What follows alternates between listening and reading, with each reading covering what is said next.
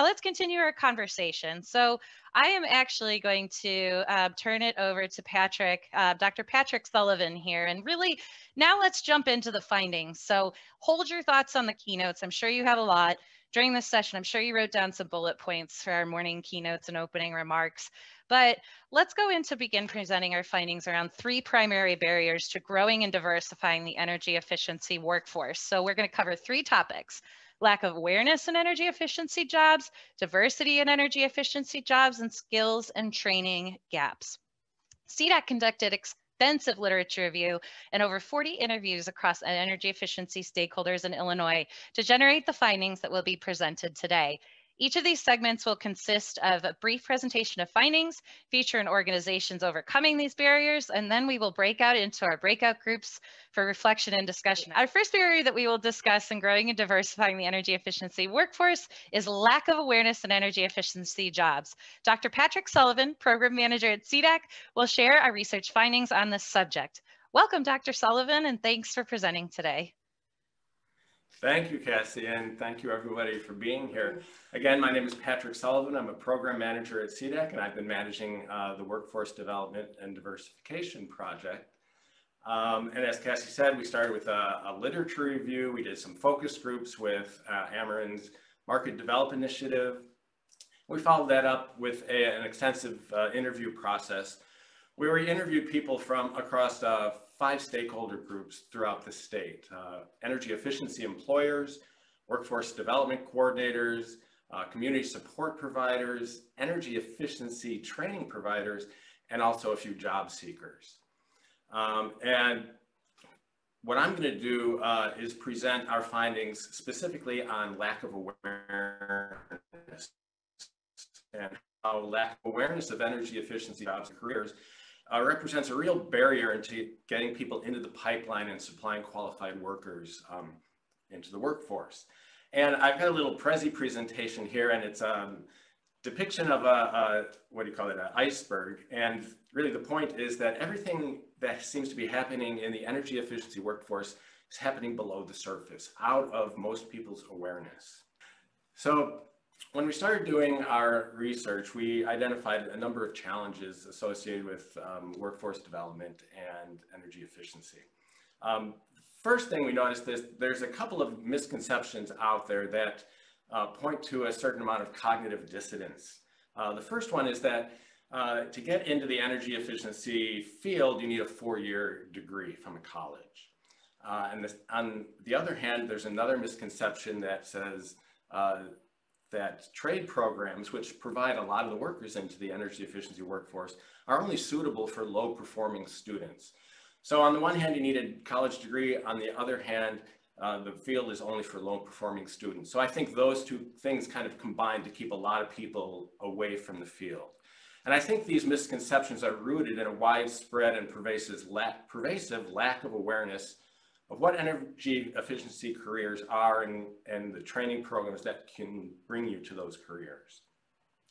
So this, the CDAC team interviewed a number of stakeholders from across the state, and we asked them a subset of questions about lack of awareness to get their ideas on, first of all, how big of a barrier it is and how we might overcome it. And to share those findings with you, we're gonna play a little game here that's similar to Two Truths and a Lie. So I'm gonna show you 3 quotes, 2 of which came from our interviews, and 1 of them which was made up by me. And then we'll have a little poll, and what I want you to do is to identify the quote that I made up. So the first set of quotes will have to do with comments that emerged from our interviews surrounding awareness of careers and training paths for energy efficiency jobs. So I'm going to read the 3 quotes to you, and these all come from energy efficiency training providers. So the first one is, people don't know what energy efficiency jobs do. A student is leery of applying because they don't even know what it is.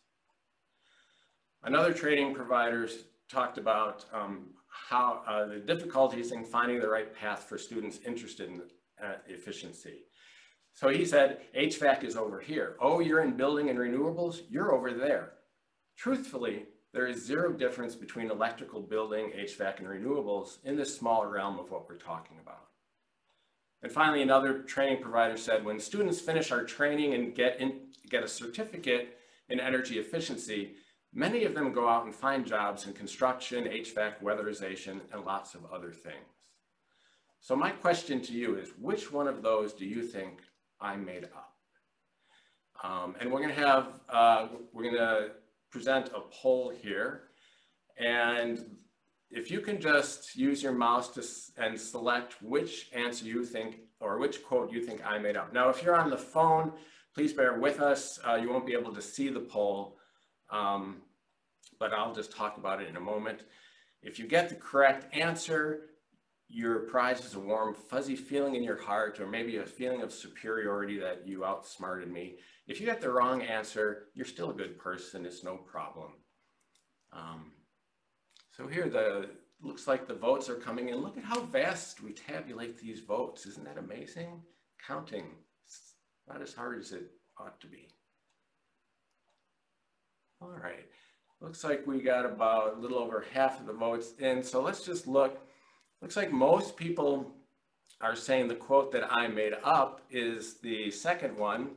And actually, the quote that I made up is the third one, where I say, students finish our training program and they go out and find jobs in this field. I would love that to be a true quote. Unfortunately, we're not finding people saying that. What we're finding is people saying that, students don't know what energy efficiency is, they don't know how to get into it.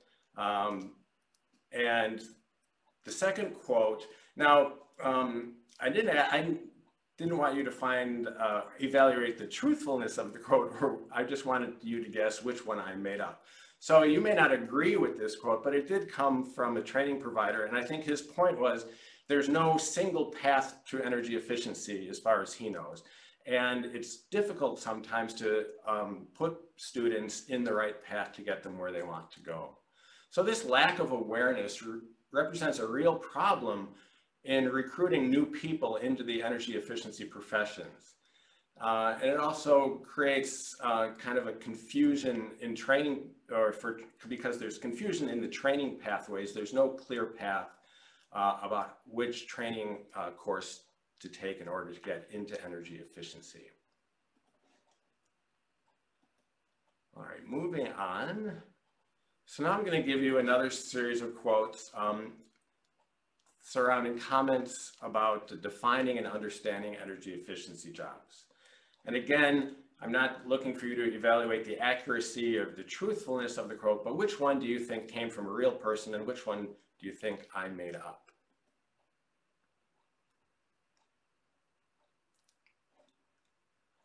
So the first quote, a lot of students come to us interested in energy efficiency, but then they usually end up focusing on something else like HVAC, engineering, etc. Another interviewee said, the career path isn't so clear. There's no Department of Labor job code for an energy auditor. People kind of come to it accidentally. And finally, the third quote, when people think about energy efficiency, they mistakenly think of clean power, of solar, of wind, of what they can see. They don't think of energy efficiency. So which one of these three quotes do you think I made up, leaving the other two coming from real people working out there in the field who actually know what's happening?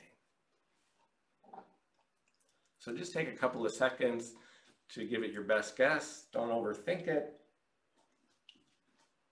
I wish we had prizes for you, but unfortunately, you'll just have to walk away with a smile on your face because you got it right.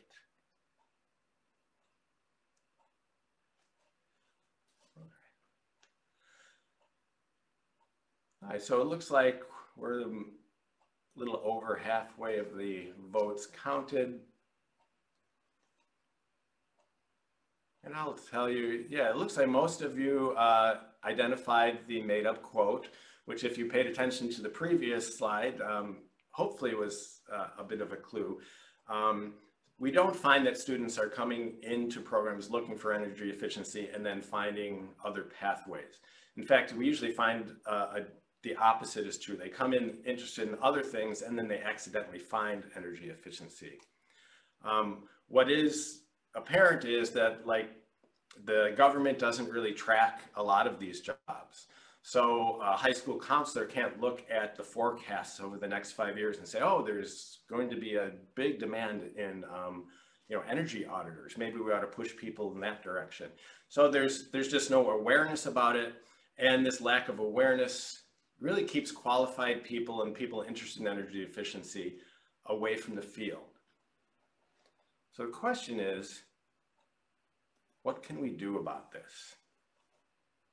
So we asked our interviewees not only what the problems were, but we asked them how we might go about raising awareness about energy efficiency and energy efficiency careers throughout the state.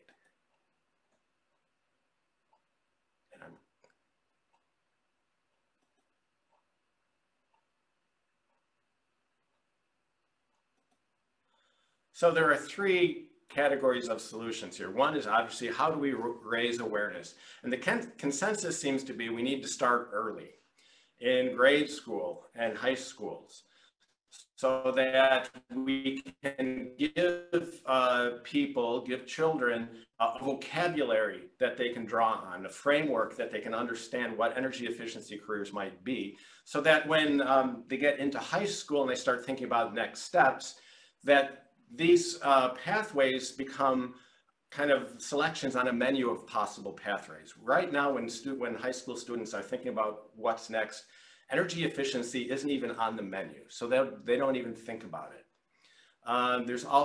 We also heard that we need to find and empower diverse leaders to share their experiences, and we'll be talking more about this when Dr. Jarrett talks about diversity, and also to provide better and more detailed career-based information.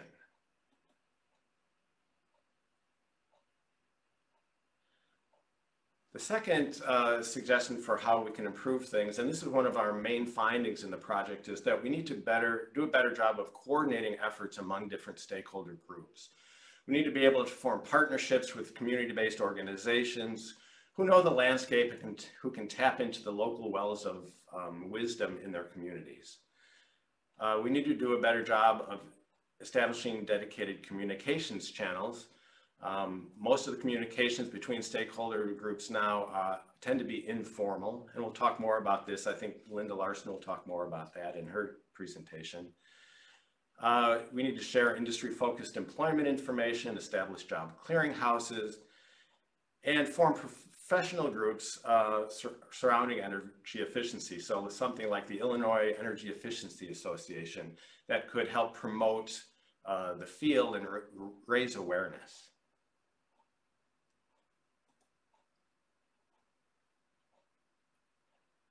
All right, and now finally, education. People suggested that we that it would be helpful to develop internship programs for high school students where they can get real-world hands-on experience, get a taste for what the work is like, and maybe get drawn into the field. We need to provide more multidisciplinary systems-based energy efficiency college courses. It's great to have somebody to train somebody how to wire or repair an air conditioning unit, but it's something else completely to have them understand how that air conditioning unit fits into the whole system of the house with its envelope and weatherization and other systems that are important in energy efficiency. And again, we need to increase access to on-the-job training. It's a technical field that's advancing and changing very quickly. People need to be kept up to speed. All right. So that was very quickly some of our findings and recommended solutions for raising awareness of energy efficiency careers.